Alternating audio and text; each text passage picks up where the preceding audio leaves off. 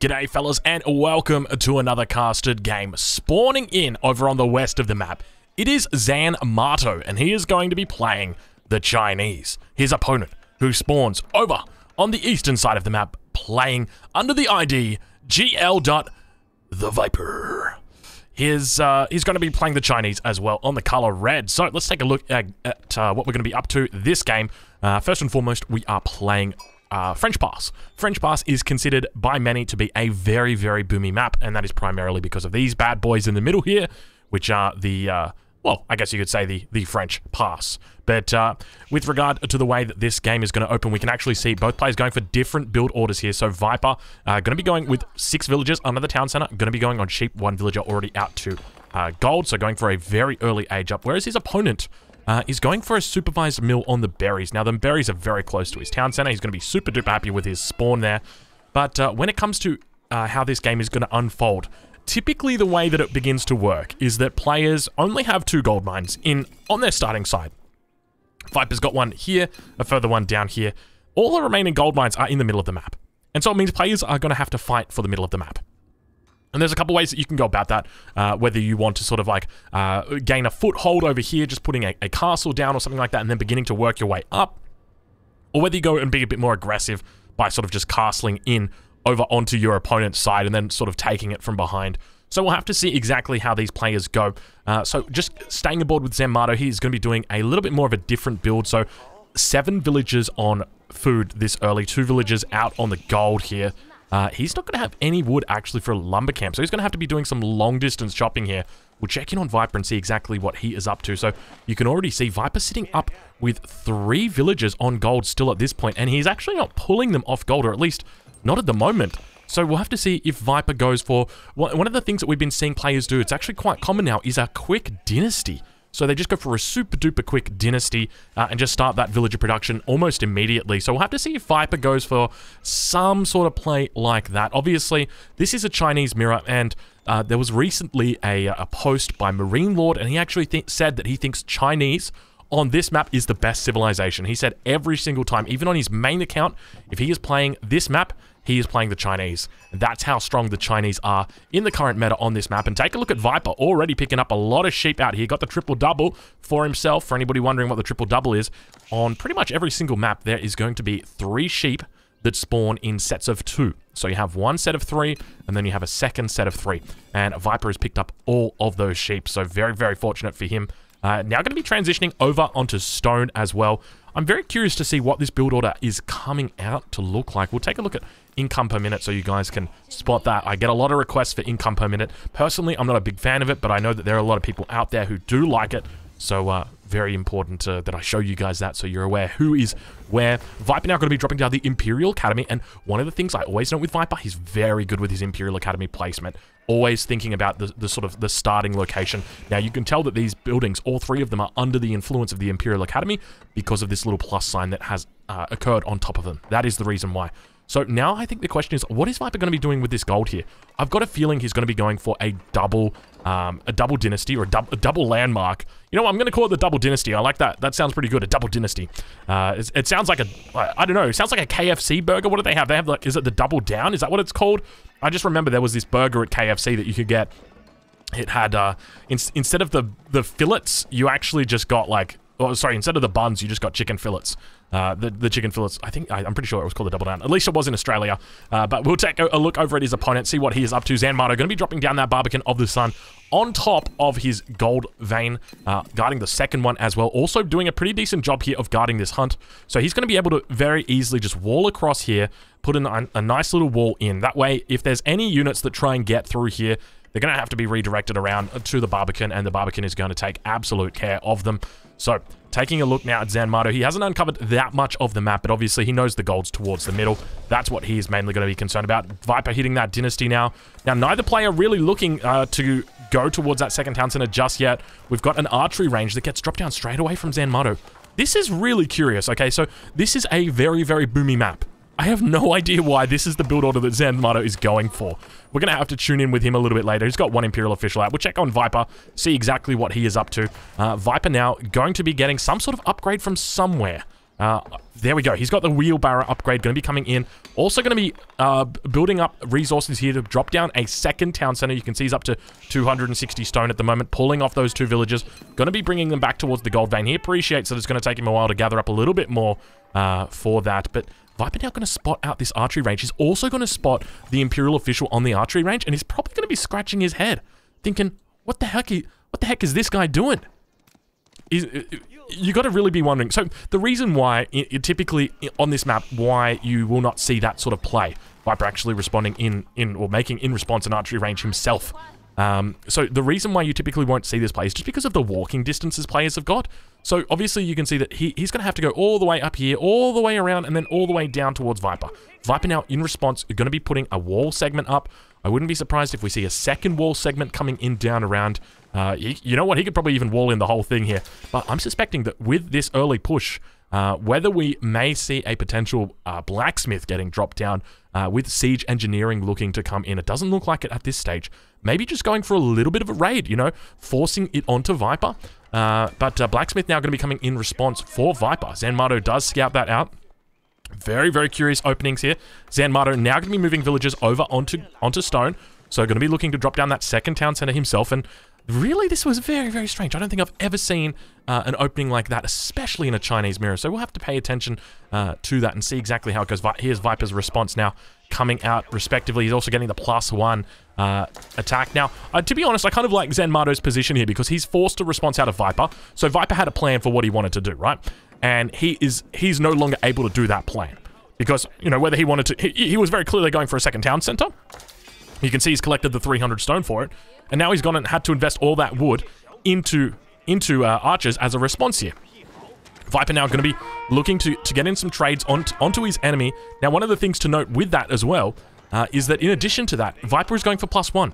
And typically in this matchup, you don't really want to be going for +1 range because you're going to be using Palace Guards a lot. Palace Guards are very effective against those ranged units, so there's not a lot of sort of reason to be going for that +1 range unless you're going to be playing an extended H2. If you're going for an extended H2, then definitely, because of the Chukunu, is definitely going to take a lot of assistance from that, but for the most part, it's quite rare to be going that. So nonetheless, Viper going to look to sort of chase away his enemy here.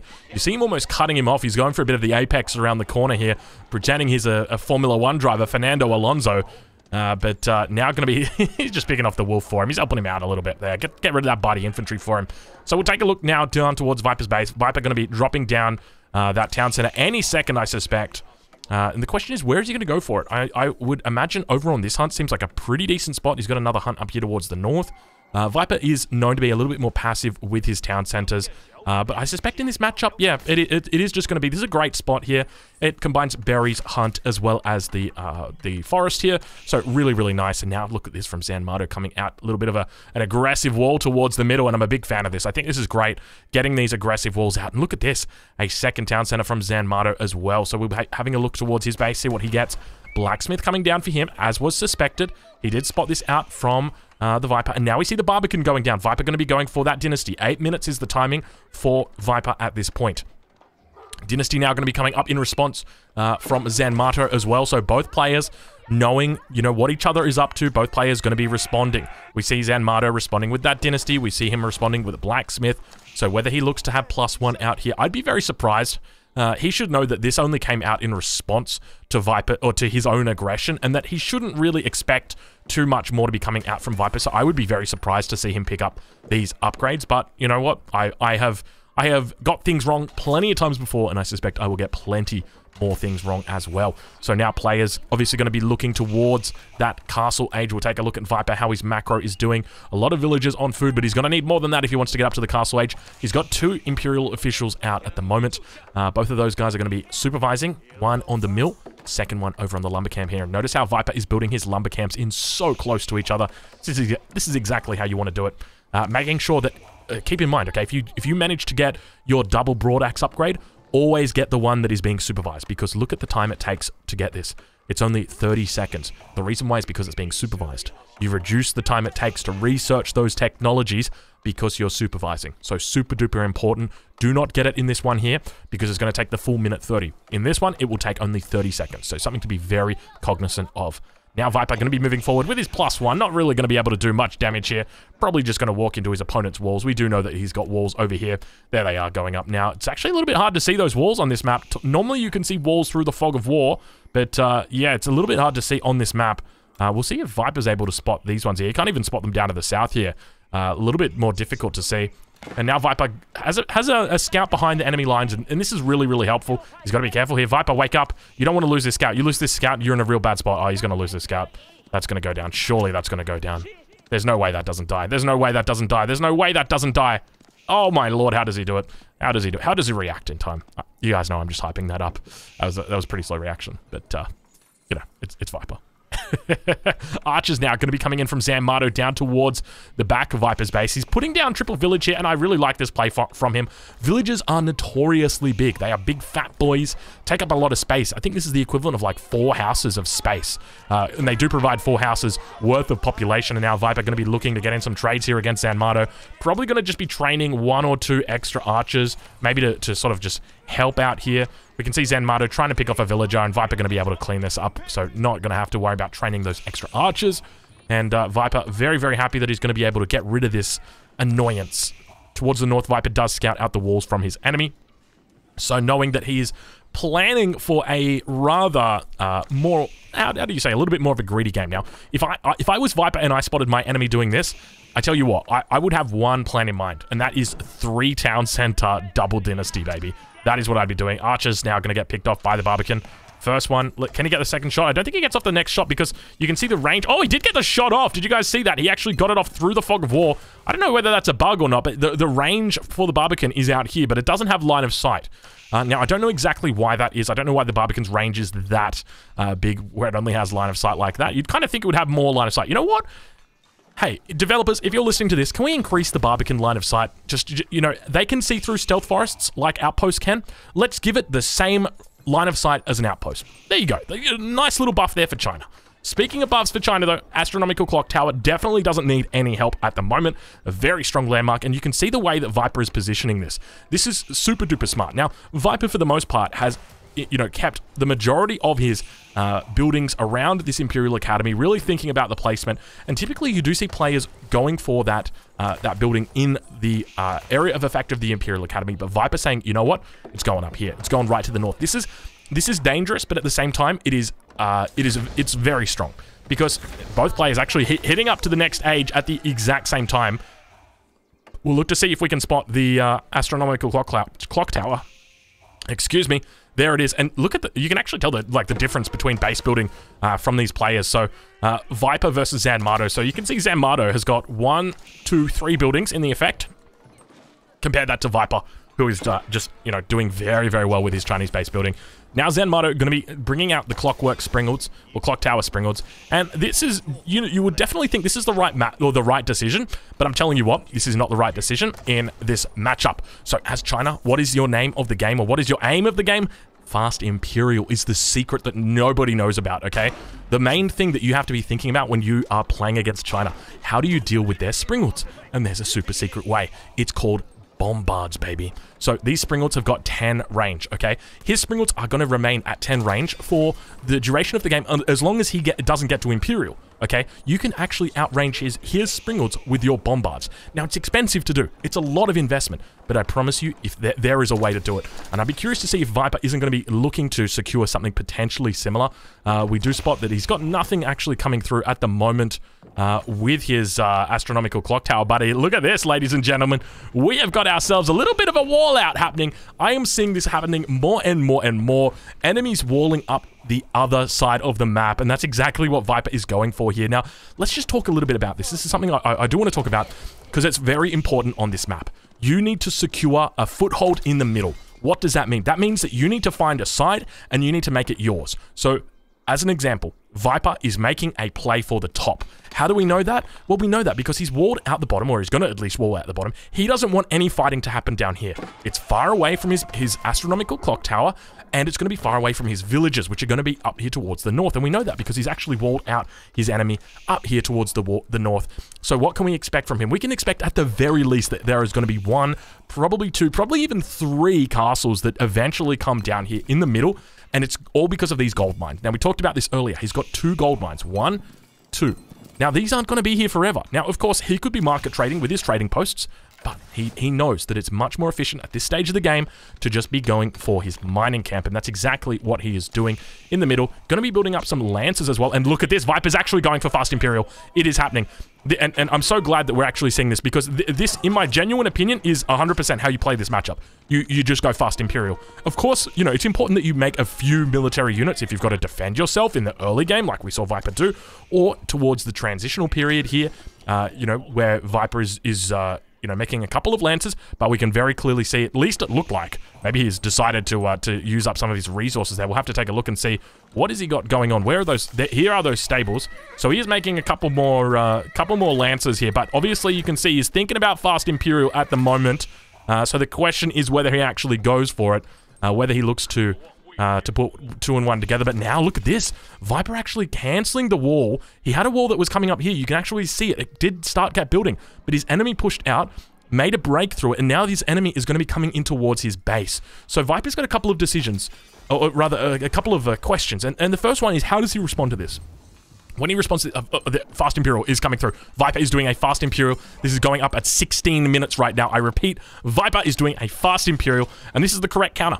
And the reason why is Bombards. Bombards are going to be very effectively a counter to this. We'll have to see if that's the play that Viper goes for here. Now, the one thing I'm going to check for Zanmato is to see whether he has got Siege Engineering. He doesn't actually have Siege Engineering here. It's going to be very difficult for him to actually siege down the majority of Viper's buildings here. Sure, he's going to be able to take out the enemy, you know, cavalry that he's got here, or even come in and potentially attack villages.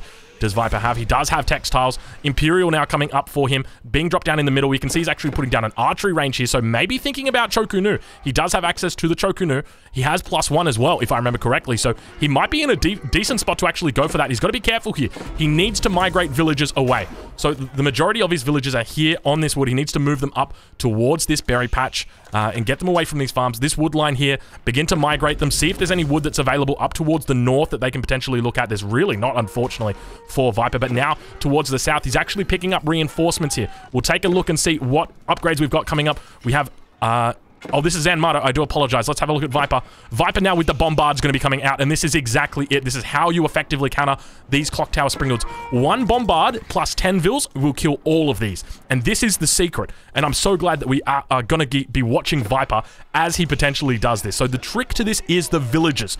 They can actually out-heal all the damage of the Springfields on one condition.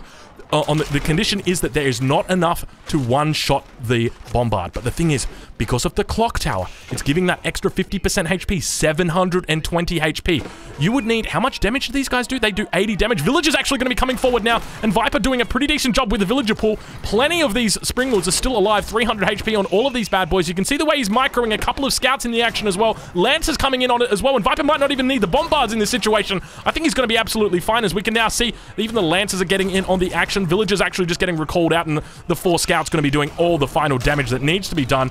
And Viper in a very decent position. He's managed to get up to the Imperial Age. He's got that first Bombard out, and now this is where the train begins. So the question is, how does his opponent respond to that? And the answer is, resigning. He just doesn't respond. Viper with the Fast Imperial comes out victorious. His enemy's got absolutely no response to it. Good game gets called. If you've enjoyed this, make sure you check out Viper's channel. I'll leave a link in the description. Thank you so much for watching.